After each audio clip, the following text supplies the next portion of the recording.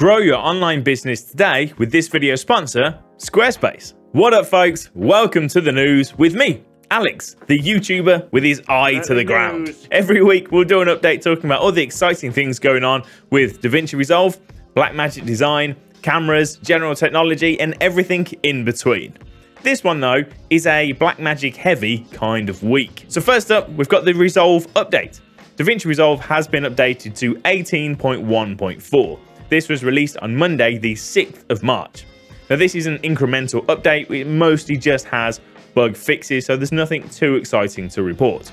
All of the new additions are on screen right now, so you can take a peek. If you're one of those few that's in desperate need of support for monochrome decode mode for your ARRI RAW clips, then you're in luck. But for everyone else, it's mostly just some performance increases, bug fixes, and general stability, which, never a bad thing, it's just not particularly exciting. Next up, all of the training documentation from Blackmagic Design has been updated to Davinci Resolve 18. So if you didn't know, there are some really fantastic training resources for Davinci Resolve in the form of Blackmagic's own training books. Now, you can buy physical copies if that's something you'd like to do, or you can just download the PDFs completely for free from Blackmagic's own website. I've linked that down below so you can go and check it out. Now, these training books are full, in-depth guides to all the different areas of Davinci Resolve, and most of them come with training files so you can follow along, and online exams to prove that you've completed them, which is pretty cool. Now, up until very recently, they were for Davinci Resolve 17, but they've recently updated them to Davinci Resolve 18, so everything is now up to date. So if you're new to Davinci Resolve and you prefer that style of training, then definitely go check them out because they're a really, really brilliant resource. So continuing with another piece of news from Blackmagic Design, they have announced some price drops. On Wednesday, the 1st of March 2023, Blackmagic Design today announced a new lower price for Blackmagic Cloud Store network storage. The Blackmagic Cloud Store Mini 8TB is now reduced to $2,355. The Blackmagic Cloud Store 20TB is now reduced to $7,595. And the Blackmagic Cloud Store 80TB is reduced to $22,995. That's a reduction of $7 grand for the most expensive one. So there you go. Now, if you're not familiar with the Cloud Store models, here's what Blackmagic say. The Blackmagic Cloud Store is storage that syncs and shares media with Dropbox and Google Drive. It even understands proxy workflows, so a whole timeline and its media can be shared in minutes. The internal memory core is so fast that it can saturate the 10 gigabit Ethernet ports to their theoretical maximum speed, even with multiple users connected. That's why it's perfect for sharing media between editors, colorists, audio engineers, and visual effects artists. Basically, they're network-connected storage devices that are just super fast. So you can have multiple people editing an entire project with the media files stored on this cloud store device, and they will, of course, also sync to the cloud. Now, that's also the reason why they're so expensive compared to a standard off-the-shelf NAS, a network accessible storage drive, and it's because it's using flash storage. Super fast SSDs, essentially, and 80TB of flash storage. It's going to be fairly expensive.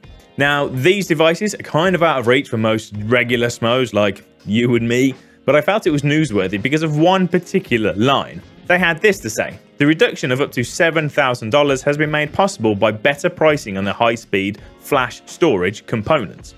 Now, it's a real simple line, but again, it's just a very Blackmagic thing, which is much appreciated. They're managing to build them for cheaper, thanks to cheaper components, so they're passing that saving, maybe not all of it, but at least a big chunk of it, over to you, me, us, the consumers. Now, they don't have to do that. They could have just pocketed a larger profit, but instead they're passing the savings over, which is always a good thing. Now, that does explain why there's no cost change to the cheaper, most accessible version, which is the Blackmagic Cloud Pod. This doesn't actually have any internal storage. You just plug in your own SSD, so no savings on the flash storage. The Cloud Pod is staying the same price. But overall, good job, Blackmagic. Like they care what I think, they don't, but great job anyway. It's always good to see. Now, really quickly, before we jump into our last bit of news, I just need to say thanks to this video sponsor, Squarespace. If you're looking to create a website that's professional, sleek, and easy to manage, then Squarespace has got you covered. With Squarespace, you don't need any coding or design experience. Simply choose a template and customize it to your liking. It's all super simple, drag and drop, and with their new fluid design, you have total control over every element of your sparkly new website.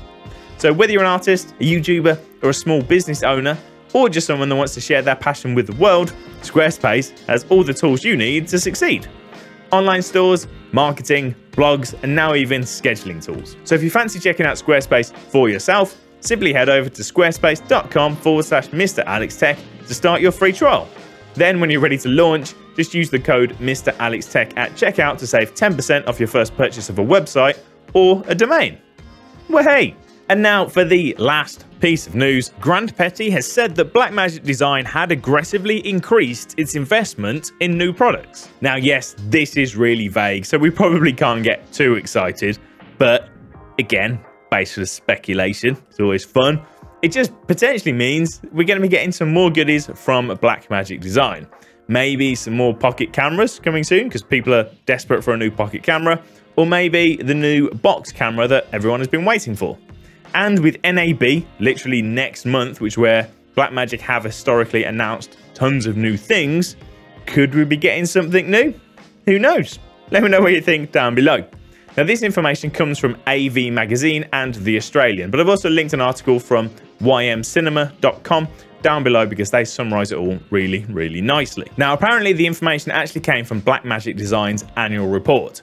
Petty added that Blackmagic Design had aggressively increased its investment in new products during the last financial year, working on multiple new technologies. Now, the actual big headline for all of this was the fact that Blackmagic are struggling with supply chain issues, with some components having lead times of more than 12 months. Now, the article actually covers something else really interesting about Blackmagic, which I never knew. Maybe it's not that interesting to you, but it's interesting to me. Blackmagic actually manufactures all of its products in-house. They fully own their entire production. And as Blackmagic Design builds its products based on demand, most of its inventory is in parts rather than finished products. So they do everything themselves. They just get the bits in and they put it all together. So there you go. Just some interesting insights into Blackmagic Design. So what do you think? Do you think we're going to get something new from Blackmagic at NAB in April? I sure hope so, because I will be there myself for the very first time. So that'd be really cool. Let me know what you think down below. Thanks for watching. Make sure to catch me next week for more news. Take it easy. See you later.